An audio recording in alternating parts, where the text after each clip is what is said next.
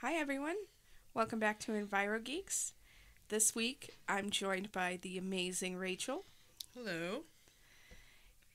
and we're going to talk about a couple different things.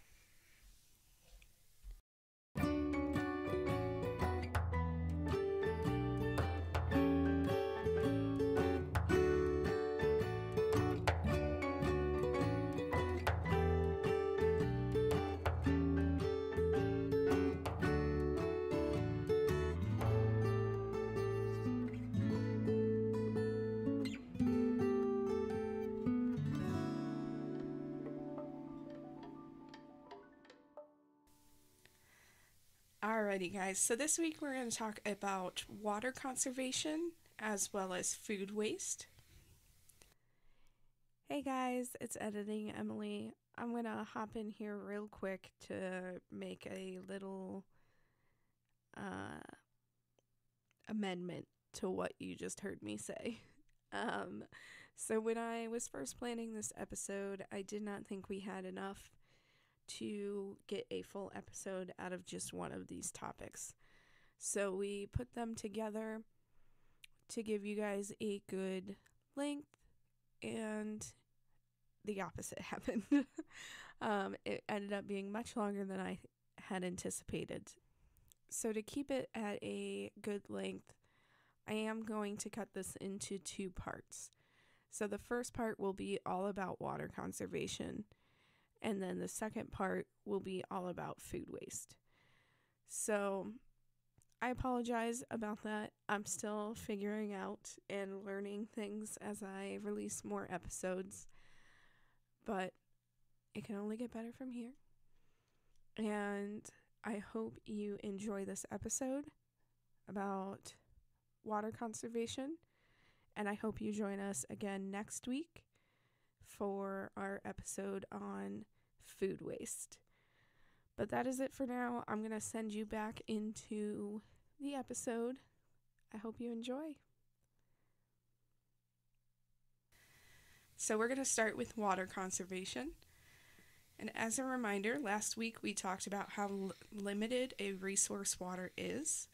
Less than 1% of the water on Earth is available for use. Does that mean just not salt water? So salt water makes up 97%, and the remaining fresh water is frozen. Oh, okay. We also talked about water pollution last week and the importance of keeping our water clean. Another important aspect of our waters is conserving water. Before we talk about what we can do to conserve water, we first need to talk about why it is important to conserve. And for that, we need to look towards our friends in the West and the South. Probably the most well-known example of the impact of our water consumption is the Great Salt Lake drying up. Hi, Zach. Thanks for recommending that. Current estimates are that the Great Salt Lake will be completely dry in 5 years. Now, I've never set out to have this podcast be focused on the doom and gloom of environmental science, but quite frankly, we're running out of time to prevent the lake from drying up. So why exactly is the lake drying up? Well, this is happening because of two reasons. First being climate change, and the second being excessive water use. Now, I know what all of you guys are probably thinking. Water use? But it's salt water. Well, I'm not talking about pulling water from the lake itself to use, but rather the water diversion from rivers that feed the lake in order to support the growing population in agriculture. So does that mean like damming up water and diverting it to different like towns? Is that what that means, or? It's more pulling water straight from the river to use so that there's not enough in the river to feed the salt lake. Okay. Does that make sense? Yeah, there's not enough water heading downstream to get to the lake. Exactly. Okay. Exactly. Because as we know, the water cycle happens, water will evaporate, and then it's generally replaced by the river flowing in, but instead, not enough is coming through. So it's the responsibility of the people upstream to conserve their water usage so the lake doesn't dry up. Very much so, yeah. Okay. So one of the problems with the lake drying up, specifically with the Salt Lake, as the water in the lake dries up, the salinity, or how salty the water is, will also increase. This means long before the lake dries up, the salinity will increase to a point where it is no longer inhabitable for organisms. Currently, in some areas of the lake's salinity is up 17% from where it normally is, and researchers are worried that the lake has already reached a level that is too salty to sustain life. Is there evidence of this? Like, is there evidence of there not being any fish in there or anything like that? So right now they're using, I think it's called brine flies, as their marker. So they're going out to collect the eggs in hopes that if water returns to the lake, they can introduce them to the lake. But they're using that because they're the bottom of the food chain. So if they go out, everyone goes out. Does that make sense? Yeah, that makes sense. Okay. So do we not know about the fish then? I couldn't find anything in the news articles I was reading, but I'm sure I would honestly bet money that the fish population has declined because of this. But there are still fish there, just declining most likely. Mm-hmm. And this happens because as the water evaporates, the salt doesn't go with it. It is too heavy. So as the water evaporates, the salt stays in the water, so the concentration goes up because there's less water but more salt. Right. So once all the water evaporates, we'll be left with a big old salt block. Mm-hmm. So the lake drying up isn't just an ecological concern, but also a health and economic concern. Salt Lake City will likely see a decrease in tourism because of this, as well as the collapse of the brine shrimp fishing industry that's there, and the loss of mineral harvesting from the lake. If this wasn't enough reason to conserve water and help the Great Salt Lake refill, there's also a huge health ramification if it dries up. The problem being air pollution. How does air pollution play into this? So when a lake bed dries up, it often leads to a dust storm. And dust storms alone can cause many issues, mainly problems with the respiratory tract. But dust storms from the Great Salt Lake drying up would be even more dangerous. This is partially because Salt Lake City already has some of the dirtiest air in the country currently. However, mainly because the dust storm would also carry heavy metal pollutants from the lake's dried up bed with it. And heavy metal pollution can cause a host of medical issues, but the main one is neurological damage. With all this being said, the Great Salt Lake drying up is just one of the examples of how our overconsumption of water is impacting the environment. There are countless other examples of lakes across the West and the South that are facing similar issues, like Medina Lake in Texas, which normally refills every year. It'll dry up in the winter months, but it'll generally refill. But again, because of the water use and overconsumption, it has not refilled this year. So that's another issue of people upriver using too much water. Mm-hmm. And most of that honestly comes from agriculture. They use 70% of our water worldwide, 70% of that 1%. Mm-hmm. So most of our water use goes to agriculture. And basically what that means is we as humans try to grow things where they should not grow, where they don't want to grow. So we have to use a lot of water to make them grow there. As well as water for, livestock. It's going to be a hard argument to sell, though, telling farmers to move. I know. Yeah. But there's ways, there's certain irrigations that they can use to minimize the water that they're using. So there are solutions other than just telling Grow a people you different can't crop. grow these crops. Yeah. Yeah. There are different solutions, which we need to definitely look into and try to implement. A lot of the issues we talk about, even if there's stuff that we can do at home, which is what what this podcast is mainly about, one of the biggest ways to fix a lot of these issues is getting regulations put in place. Because without them, you're essentially relying on the goodwill of everyone out there to make a change. Right. That they may not want to make. Now, regulations is a scary word. Like, what do those kind of regulations look like? So is that, like, for the farmers to use certain practices, or what does that mean? Yeah. Does that impact people at home? Generally not. Generally, when you're talking regulations, it's directed towards companies, or farmers. But it can kind of fall into two different categories. The first being where if they don't do something, they get penalized. And the second being if they do something, they get rewarded, essentially.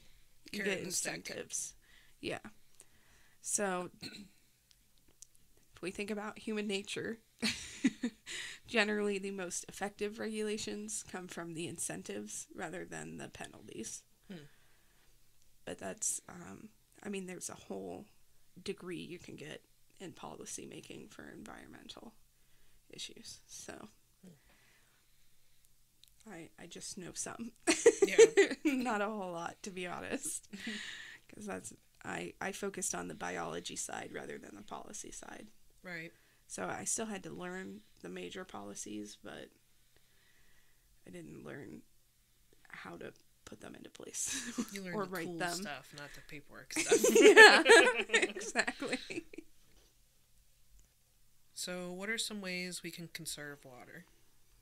So, this is going to be kind of a long list. Not going to lie. But the first thing you could do is look for water sense products, which, if you've heard of Energy Star products,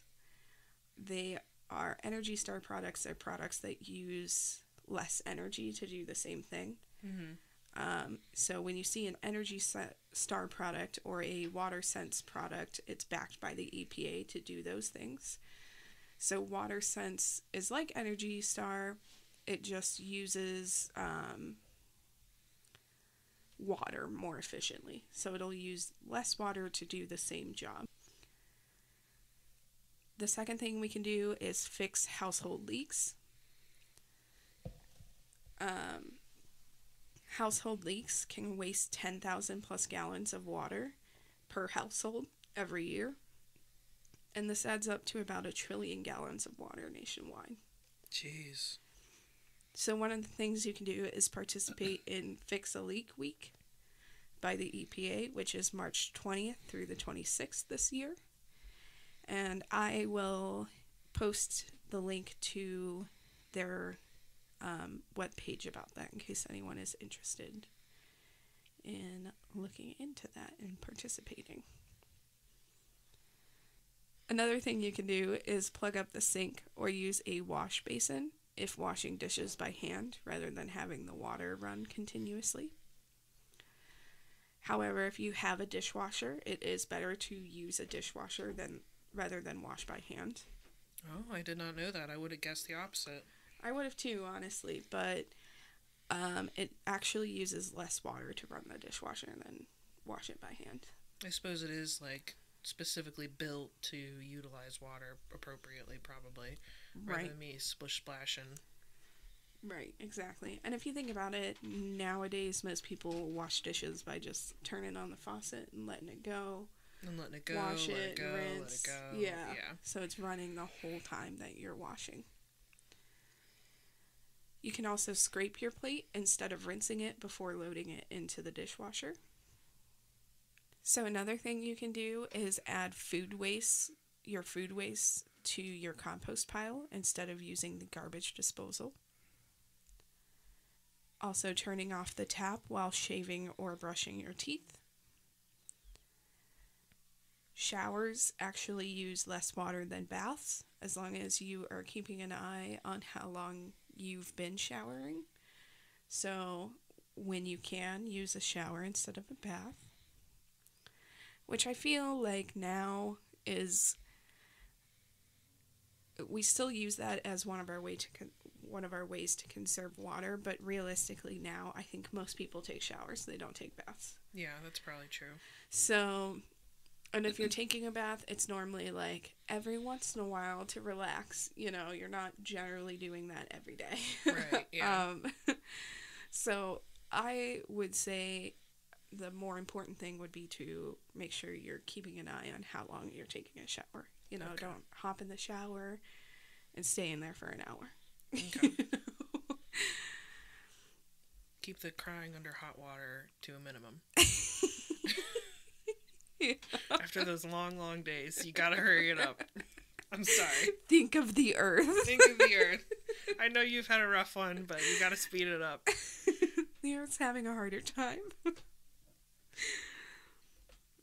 When it comes to laundry, one of the things you can do is wash only full loads of laundry, or use the appropriate water level or load size selection on the washing machine.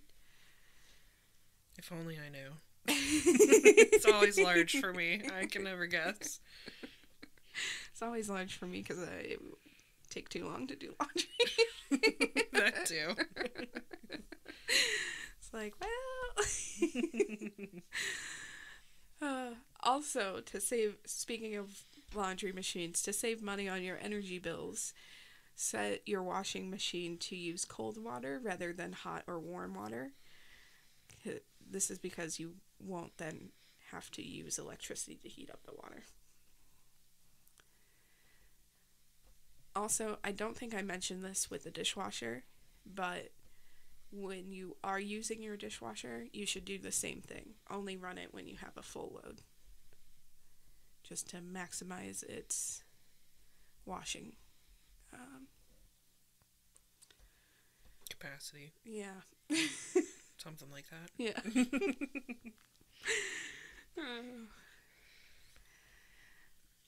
Another thing you can do in the bathroom is install a dual flush or low flow toilet, or put a conversion kit on your existing toilet. They have conversion kits for that? Mm-hmm. Interesting. Are those complicated? You know, I don't know. I've always rented, so I've never, done anything to Never done anything to the toilet. That's not my business. So I truly don't know, but I would imagine if they're selling them to the general public, it can't be too super difficult. Complicated. Yeah, one would hope. Yeah. If you own your own home, you can install a gray water recycler. What the heck is that? So when you're looking at wastewater, there's 3 different types of wastewater. Your first is clear water, which is what comes out of your sinks. The second is gray water, which is water that can be recycled and used again, like water from your showers, your kitchen sinks, or sinks in general. The third is black water, and that mainly comes from your toilet, so it can't be used again because it's contaminated water. Yeah, okay. So gray water recyclers take the gray water, filter it, and then use it again for like your shower or whatever else. Interesting. Mm-hmm. And so homeowners can install that. Mm-hmm. You can also install a rain barrel for outdoor watering. Rain barrels are just what you attach to like your spouts, downspouts and stuff, right? Yep. Exactly. And you can use pretty much anything. Like I saw a TikTok the other day where they used a trash can. They took the lid and like flipped it upside down so the dome part was in the trash can. And then they cut out a hole, and then they put they ended up putting a screen over it because little critters kept trying to get in the water. Yeah.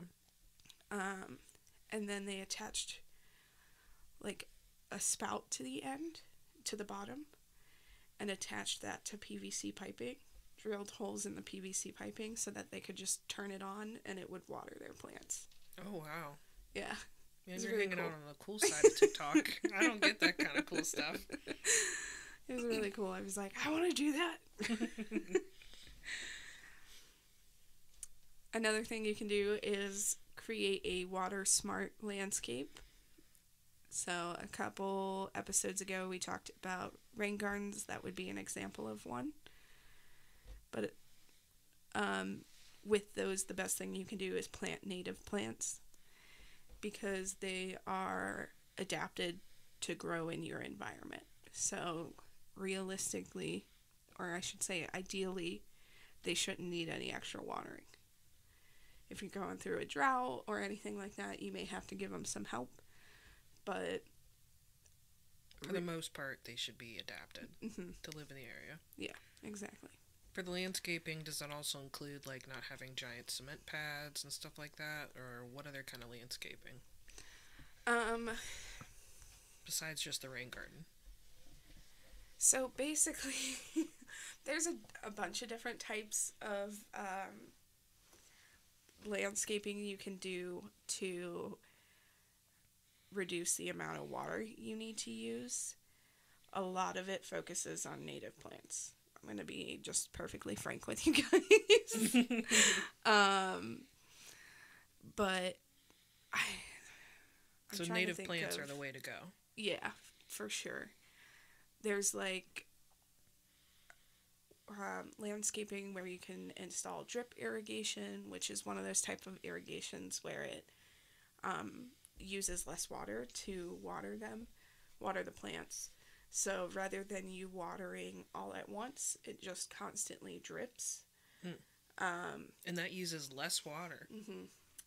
I would not have guessed that. Well, you're also putting the drips in a specific place versus when you're watering, generally you're spraying like the whole area. Yeah. You're not really focusing on just the plant and its roots. So that helps. There's another type of landscaping. It's called, I want to call it xeriscaping, exerscaping. I'm not really sure how to pronounce it, to be honest. It's XERISCAPE. But it's a different type of landscaping that reduces your need for water. It's essentially designing it. It's a specific way to design, which requires little or no irrigation or other maintenance. It's mainly used in arid regions. This sounds like stuff for homesteaders, things like that. It can sounds be. a little advanced for me. It can be. To be honest, I'm just starting to get into different types of landscaping. Because I always knew, like, we talked about this on the rain garden episode too, but I always knew that, like, grass was not good, you know? Right. And that native plants were good. Like, that's as far as my landscaping went, because when I was studying, and even before then, I was mainly focused on more the animal side, as, you know, who I am. Right.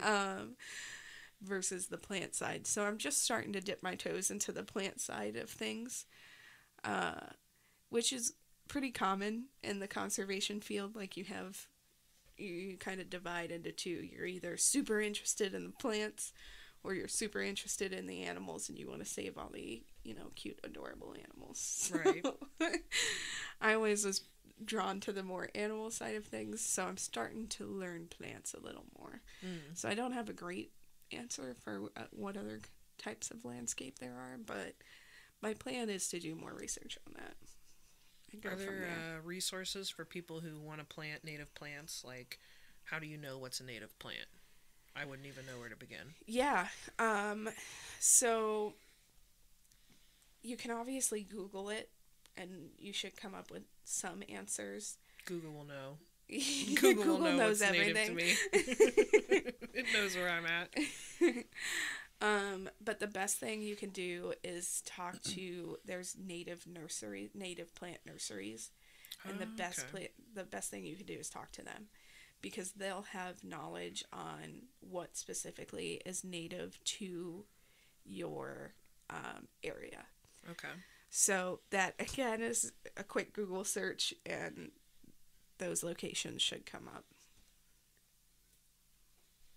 Sounds like that's the way to go, because from my limited understanding, seems like they would be pretty easy to keep. Mm-hmm. Yeah. They're like, when they're getting established, they may need some extra help just because they're trying to get established. But once they're established, you gotta weed, but you gotta weed with every garden, and then you pretty much just let them go. Yeah. So, and we talked about it some in the, not to just repeat, but we talked about it some in the rain garden. It also benefits your local ecosystem, because you're providing habitat, essentially. So you get kind of like a mini national park in your backyard. That's cool. Something to brag about. Yeah, exactly. Exactly. So another thing, to get us back on track. Sorry. No, you're fine. I could talk about native plants all day. I don't know a lot, but I am a huge advocate for them. So I could spend all day talking about native plants. People are going to get a double dose of it today. But another thing you could do, specifically outside to help conserve water, is to sweep your driveways, sidewalks, and steps rather than using a hose to hose them off. You can also wash your car with water from a bucket rather than using a hose. This is the same concept of like washing dishes or turning off the sink while you're brushing your teeth. So you've essentially got more of a limited amount of water to work with rather than just letting the hose run and run. Mm-hmm.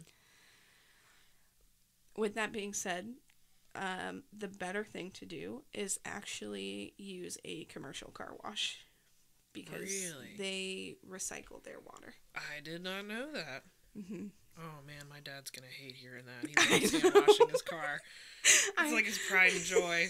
I'm not gonna lie. When I was typing this out, I was like, ooh. Rachel's dad is not gonna be happy. No, that's bad news.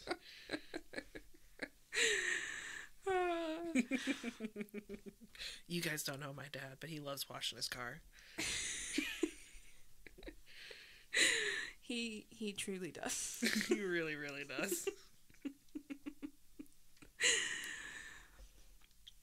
Another thing you can do is, if you have a pool, use a cover, which will reduce evaporation when the pool is not being used. And finally, the last thing you can do is reduce food waste, because as I said, agriculture uses the most water. So if we are reducing our food waste, meaning we're buying less essentially, then in theory it should trickle down and also cause them to use less water then. So if everybody en masse reduced their food waste, it would help a lot. Mm-hmm. And we're going to talk about the other benefits of reducing your food waste, but for sure. So I know we have a lot of friends and family who live in an area where water conservation is like not a big deal. You don't ever have to worry about water running out of the tap.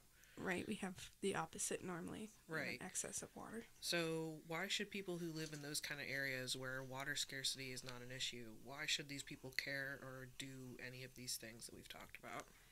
Yeah, so mainly because all of our waterways are connected. So every area is in a watershed, And what that means is the river, the area, the watershed area is drained to a river and all of its tributaries. So that land, all the water that lands on that land drains to a certain area. So for us, we're in Ohio. We definitely don't have to worry about water. We don't really have droughts. Even when we say in this area that we're in a drought, we're not. It's not really a drought. We just have less water than we normally do. So in Ohio, the continental divide goes through Ohio as well for water.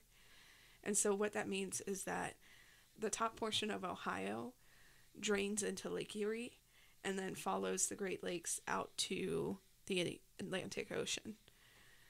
But that's only a small portion of Ohio.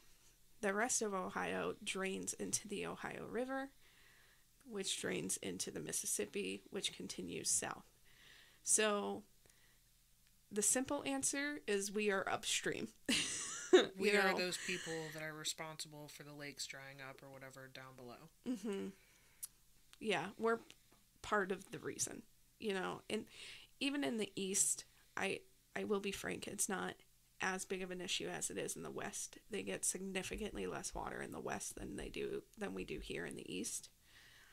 But with that being said, the South still struggles with water availability. So the more we can send their way, the better off they are. So we may not see the effects of what we do, but it does have an impact down the line. Yeah.